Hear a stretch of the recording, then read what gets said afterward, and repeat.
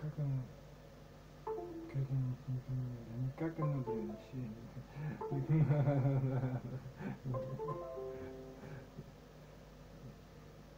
сам. Такие продукты.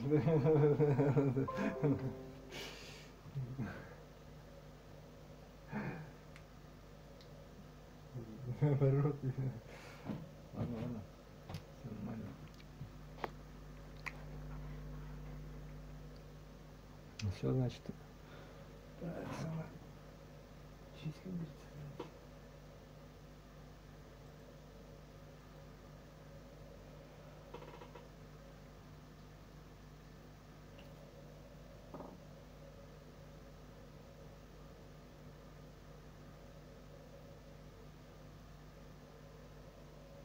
Что тут?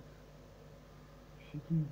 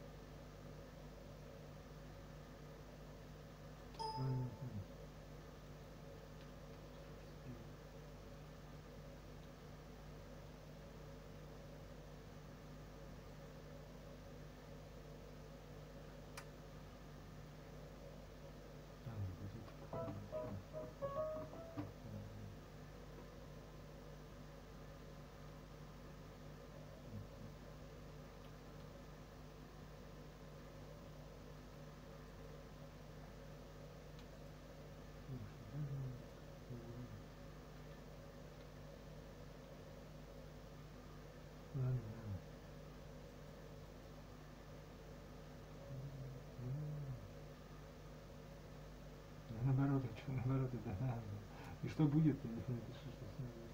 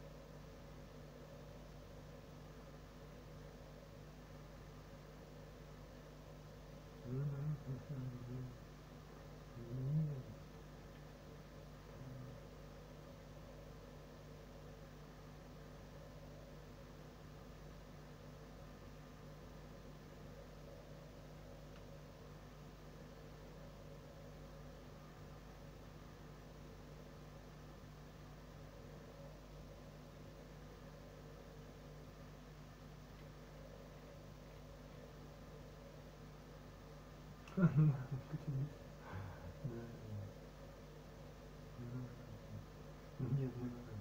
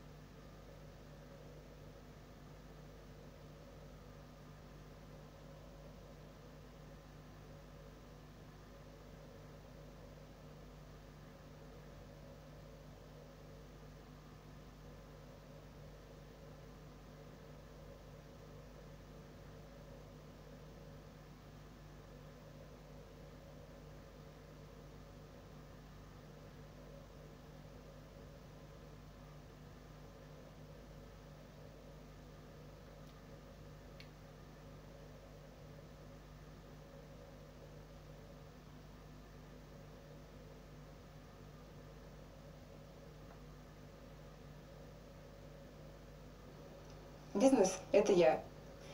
4 года работала дома, потом открыла кондитерскую. Я то на закупках, ягоды в одном месте, поставки, подложки в другом, то кучу коробок собрать, и еще дела в студии, и чаты, заказы, сотрудники, родители, дети. Разрываюсь. Хорошо, что между рекламными кабинетами разрываться не надо. Подключите Яндекс.Бизнес. Он сам запустит рекламу вашего дела сразу на нескольких площадках по всему интернету. Ходите в автосалон как на выставку? Хватит. Для автокредита в Газпромбанке не нужно оформлять каско, вносить первоначальный взнос, а ставка от 3,9% превратит автосалон в магазин. Lead is a toxic element, and it's generally known to be avoided. For survival purposes, you would expect lead compounds to taste bitter and terrible, but weirdly enough, a lot of them are pleasantly sweet. The most famous one is probably lead acetate, which has kind of had an interesting history. The ancient Romans used to make a syrupy sweetener called sapa by boiling down grape juice in lead pots. This resulted in the formation of lead acetate crystals, which were sometimes visible in the sapa. Because it looked and tasted like sugar, it eventually became known as sugar of lead. However, even though lead acetate is sweet, it probably didn't contribute too much to the overall sweetness. In modern days, people have replicated the Roman recipe, and they get a lead content of only about 850 milligrams per liter. Considering there's about 200 grams of sugar per liter, this isn't very much.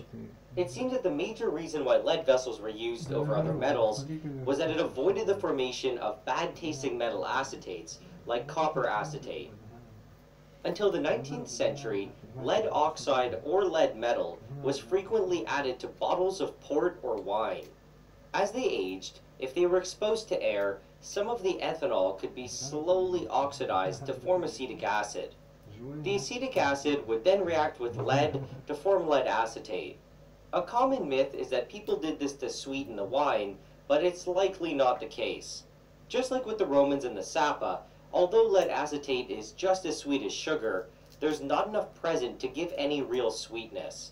However, it can sometimes be enough to kill microbes and prevent the wine from spoiling. Unfortunately, the concentration was sometimes high enough to poison the drinker, so the practice was eventually stopped. By the 19th century, people were well aware that lead was toxic, but it was still commonly used in medicine.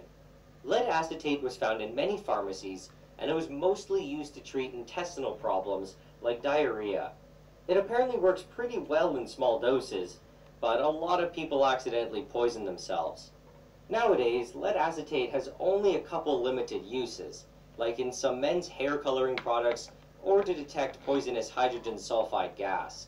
It can also be used to make the only a couple limited uses, like in some men's hair coloring products or to detect poisonous hydrogen sulfide gas. It can also be used to make the high explosive lead azide, but that's pretty dangerous to do. In the future, I plan to do the much safer demonstration called the Tree of Saturn. Okay, so to make the lead acetate, we can do it in two main ways, either from lead oxide or from lead metal. I originally planned to only make it using one method, but in the end, I ended up doing both ways. To start things off, I'm going to show you guys the easier method, which is from the lead oxide. To do this, all I used was some glacial acetic acid and lead oxide that I purchased online. Instead of buying it, it is possible to make it yourself by tearing apart some car batteries, removing the lead dioxide, and roasting it to convert it to the lead oxide. Anyway, to start things off, I need to make roughly a 50% acetic acid solution. To do this, I mix about 55 grams of water with 55 grams of acetic acid. I continue to let it stir for a little bit, and now it's time to add the lead oxide. At first, I only add a small amount so you guys can see what the reaction looks like. The reaction between lead oxide and acetic acid produces lead acetate and water. Because I'm doing this in the presence of excess water, the lead acetate that forms is the hydrated form, lead acetate trihydrate. There's no gas produced in this reaction, so I think all the bubbling that we see is just from air that was trapped in the lead oxide. Also, because I'm not stirring anything, all of the lead acetate that forms dissolves into the lower portion. This greatly increases the density, and two layers have formed because of this. Okay, so at this point, I think I'm done playing around with things, so I dump in the rest. I then turn on strong stirring, and I wait for everything to dissolve. This reaction generates a decent amount of heat, and we can start to see some water vapor coming off. It dissolved pretty quickly, and it only took about 3 minutes to completely disappear. However, if you look closely, you'll see there are a bunch of impurities floating around, and I need to filter these off. This is very easily done by just passing it through a coffee filter. Once everything had been filtered, I washed the beaker and the filter paper with a little bit of distilled water. The funnel is taken away, and I wait for things to crystallize. I left it out for about a day, but when I came back, there was still nothing. This can happen sometimes if there's no place for the crystals to start forming. So to get things started, I drop in some lead acetate that I already have. I also could have used just a little bit of sand or scraped to the bottom with a glass stir rod. Right after adding it, we can see little crystals starting to form, and then it just takes off. The reason this happens is because the solution here has been super saturated with lead acetate. As the original solution cooled and as some of the water evaporated, the solubility of the lead acetate decreased a lot. However, because there was nowhere for the crystals to form, it was all forced to stay in solution. This leads us to having a concentration of lead acetate which is much higher than the normal solubility. So once I provide something for the crystals to form on, all of the extra stuff quickly falls out of solution. I left it for about an hour, and then I came back and broke it apart using a stir rod. All of the crystals that we have are quite small because they didn't really have time to grow. To get larger ones, the crystallization has to be much slower, and it has to occur over days or weeks, and not just minutes. At this point, if you don't care about the size of the crystals, you can just keep evaporating off the liquid until it's completely dry. The purity in either case is probably about the same, but I really wanted some nice crystals. So I went ahead and filtered the liquid portion through another coffee filter. Unlike before, the solution here isn't hot, so we don't have the problem of it cooling down and becoming super saturated. The only thing that will decrease the solubility is the evaporation of water, and this should happen pretty slowly. And just for good measure, I drop in some lead acetate to really make sure it doesn't get super saturated again. The filter has a bunch of lead acetate with it, so I leave it out to dry and then I combine it with the other stuff. Now it's just a waiting game for all of this to dry out and for the lead acetate crystals to form in the other bowl. Over the course of about a week, we start to see some nice crystal formation. I then left it for another week or so until all of the water was gone. I spent a few minutes admiring the crystals, but then it was time to remove them. And we start to see some nice crystal formation. I then left it for another week or so until all of the water was gone. I spent a few minutes admiring the crystals, but then it was time to remove them. Using a spatula, I scraped them off the bottom, but I tried to be as gentle as possible. It's inevitable that some of the crystals will break, but I want to keep this to a minimum.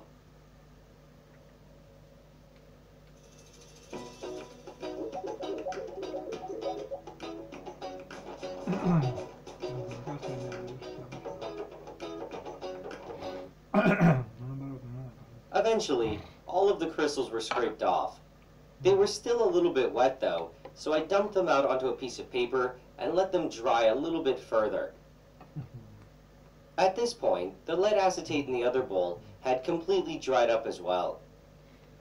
So in the end, these are all of the crystals that I got.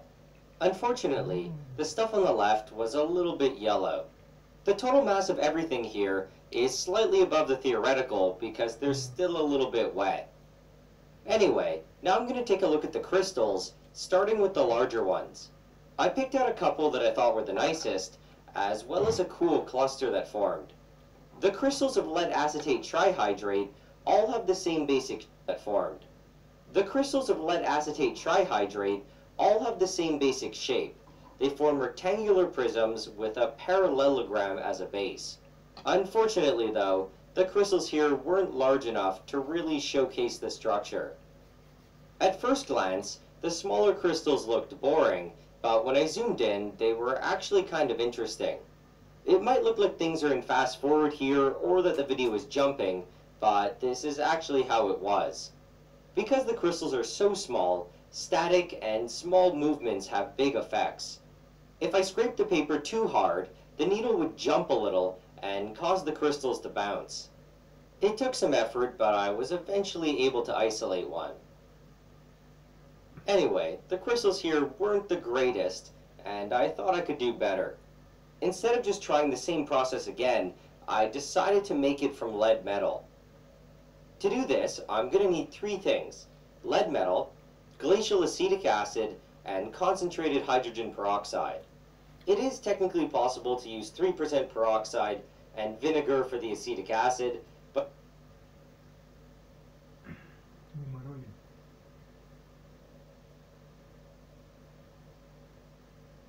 I really don't recommend it because it's going to be super slow. Also, the lead acetate solution would be really dilute and it would take a long time for all of the water to evaporate. To start things off, I add 15 milliliters of water, followed by 81 milliliters of acetic acid. On top of this, I dumped in 75 grams of lead pellets. With everything loaded into the flask, I set up a cold water condenser. Above the condenser, I attach an addition funnel, which is preloaded with the 30% hydrogen peroxide. Then I turn on the stirring, and I start to add it slowly. The addition of the peroxide is exothermic, so the reaction mixture is going to start heating up. The goal is to keep adding it until the solution reaches its boiling point, and then to adjust the rate to keep it boiling only slightly. Okay, so in terms of what's going on here, when the hydrogen peroxide is added, it reacts with the lead metal to form lead oxide. The lead oxide then very quickly reacts with the acetic acid in the same way that we saw earlier in the video. The reason why we need the peroxide is because the acetic acid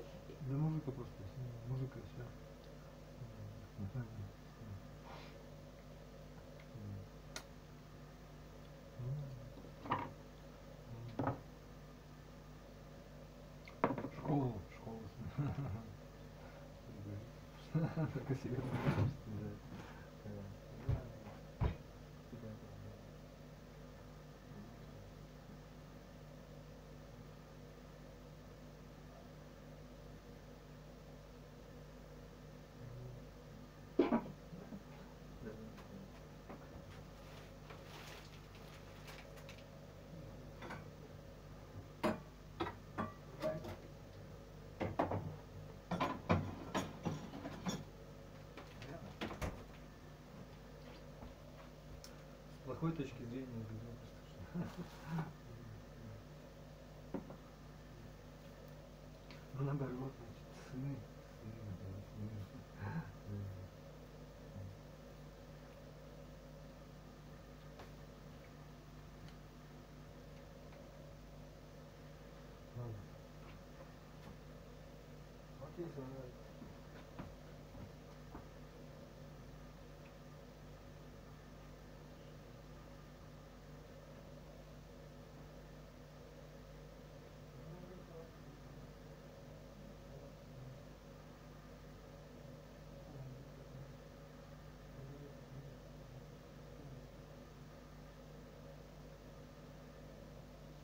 играйте.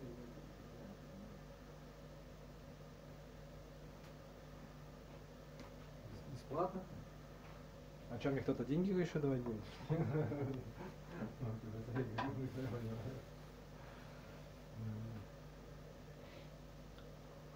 Наоборот, может.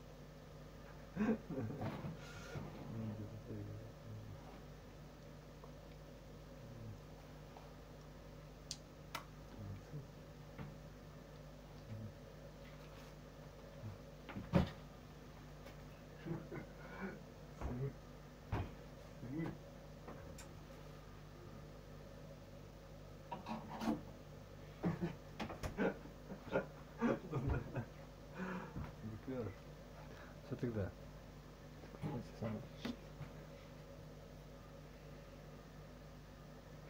Ладно. Я все равно, наверное, но наоборот, нет, наоборот, наверное.